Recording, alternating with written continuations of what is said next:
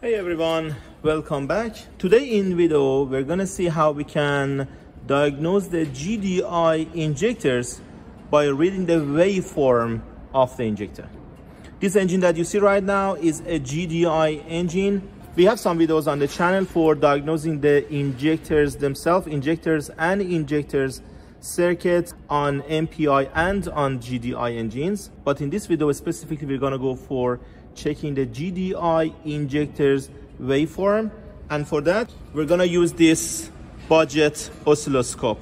I've used oscilloscope before on the channel for diagnosing the network, for diagnosing the cam and crankshaft position sensors. But because many friends asked me to keep making more videos of this oscilloscope on the car, that's why today we are using it for checking the GDi injectors. The waveform that you get from GDi injectors is way different from the port injectors. That's why I'm making this video today. And of course, we're gonna see how good this oscilloscope is for capturing that waveform so we can read it and analyze it. Before starting the video, if you guys haven't subscribed the channel yet, please don't forget to subscribe. You can find our online courses in the video description as well. And if you are interested to learn more about this oscilloscope, you can find the link in the video description or the first comment down below. So on this engine, GDi injectors are mounted under the intake manifold. So it means if I need to reach to the injectors, I have to take the intake manifold out. But I'm not gonna do it right now because I need to start the engine. If I take the intake manifold, then I'm gonna have some issues for starting the engine. So for reaching to the injectors, there's a connector up here. So this connector is between the injectors and engine control modules. It means you can reach to the wiring of the injectors from here. Let's have a look at the wiring diagram of these injectors. On port injectors, we have two wires, which one of them is connected to the fuse box to carry the positive voltage, and negative is connected to ECM as control line. But on GDi injectors, as you see, both wires are connected to the ECM, and ECM controls the injectors by controlling those wires. So we have the positive side and negative side that normally we call it high side and low side. So we can read the waveform from each one of them, or we can go individually one by one. Right now I'm gonna go for one of them.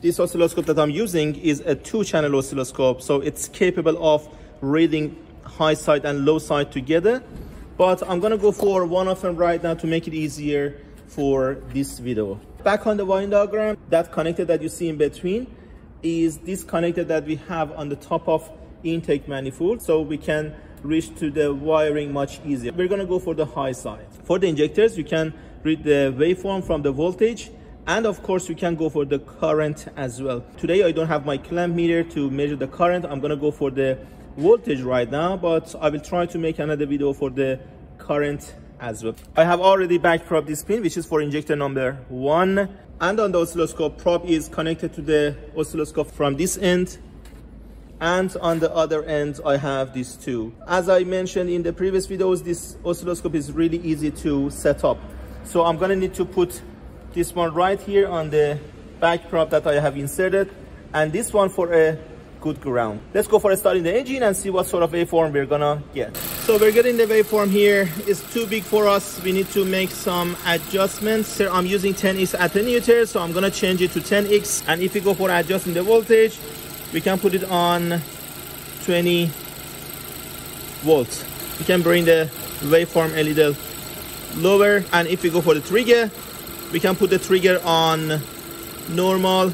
It's on rising edge. We can actually adjust the trigger from here. The time setting should be adjusted. So this is the waveform that we are getting. If I stop the waveform, this is the waveform that we get from this GDi injector on the high side. So I'm gonna go for stopping the engine, then we can read the waveform. I stop the engine, and we see the waveform right now from this GDi injector. At the first look, you see this waveform is way different from what we had on the port injectors or MPI injectors. So you see one example of the port injectors waveform on the screen, which is way different from what we have in here. So let's see what we can understand from this waveform. So right here at the very beginning, you don't see any activity. So if I measure the voltage right now at this point, at the very beginning, so on V1, as you see, the voltage over here is almost 0. So we see no activity over there. But right here at this point, you see we have a voltage spike. Voltage has been increased. This is exactly when ECM activates this injector to start the injection.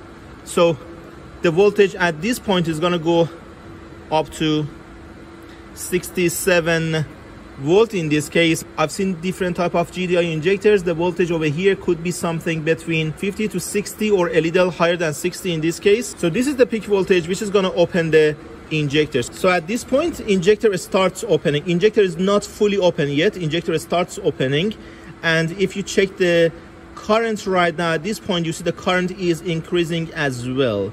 Right at this point, the injector is fully open, and again, if you look at the current, you see at this point injector is drawing the highest amount of current. For example, in this case that you see on the screen, on the current we have 13 amp current draw on the injector at the highest. So we need to remember that GDi injectors draw a considerable amount of current.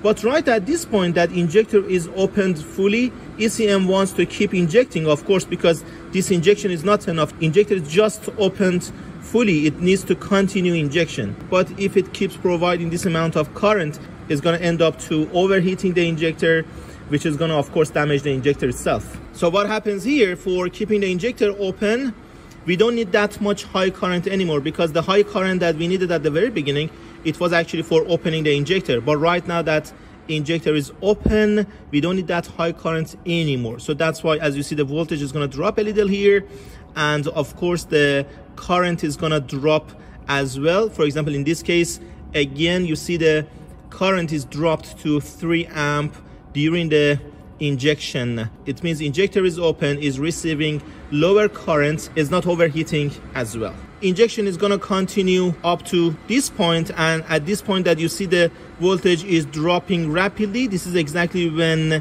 injector starts closing. At this point, injector is fully closed. This is when injector starts closing, and at this point injector is fully closed. On some GDi injectors, when you read the waveform, you see some activities here as well. That's actually what we call it preparation. It means ECM provides a little voltage at that point to help the injector generate magnetic field, just to make it ready for the injection, for opening. At that point, injector is not going to be open. Basically on this one, we already know the peak voltage. You need to know the peak voltage because it's important for your oscilloscope. If you are using any oscilloscope, you need to make sure what is the maximum input voltage that your oscilloscope can tolerate. So if you are reading a waveform and the maximum voltage is higher than what your oscilloscope can take, you need to use an attenuator. On this one, I'm using a 10:1 attenuator. That's why I put it on 10x right here. And if we're gonna go for injection duration, we need to go for this cursor, the vertical one. One right here at the end and one right here at the very beginning, right at this point. So this time period is the injection duration that you can see right here. So basically injection duration in this case was 1.9 millisecond. From here to there, injector has injected 1.9 millisecond. We already read the waveform. You know the different sections on the waveform. The first thing is, when you read the waveform, of course you can have a look at the workshop manual to find a good known waveform to make sure what you are reading is good or bad. If your oscilloscope is capable of reading more waveforms at the very same time, you can compare the waveform from this injector and the other ones to see if the waveform from this injector is good or bad. Any issues that you have on the injector, on the wiring, can affect this peak voltage. If this peak voltage is too low because of the injector issues or wiring, injector cannot open, so you will have no injection. If the injection duration is too low or too high, it can of course affect the engine operation and fuel consumption as well. So basically when you are comparing this one with the other injectors, you can compare the waveform visually, then you can go for measuring the peak voltage, or you can go for reading the injection duration and you can compare it as well. So this was another video for using oscilloscope for diagnosing the engine. We have many other videos for using oscilloscopes for checking the network and other components. You can find them on the video description. And as I said, if you're interested to learn more about this oscilloscope, you can find the other videos on our channel, or you can find the link in the video description or the first comment down below. Please don't forget to write on the comment if you want me to check this oscilloscope or any other oscilloscope on other systems, so I can make more videos for you guys. And thank you very much again for watching. I hope you enjoyed the video.